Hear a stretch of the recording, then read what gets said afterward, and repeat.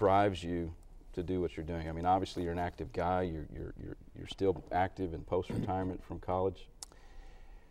You know, I think when you grow up in athletics, competition is what pushes your button.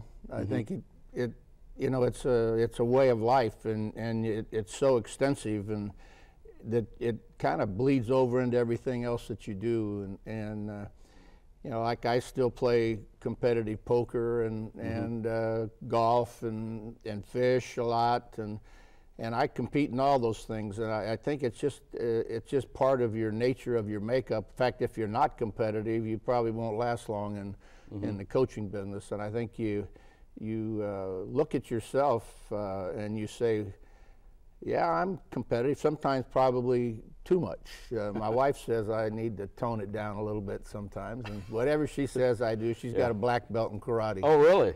Maybe we need to have her on here.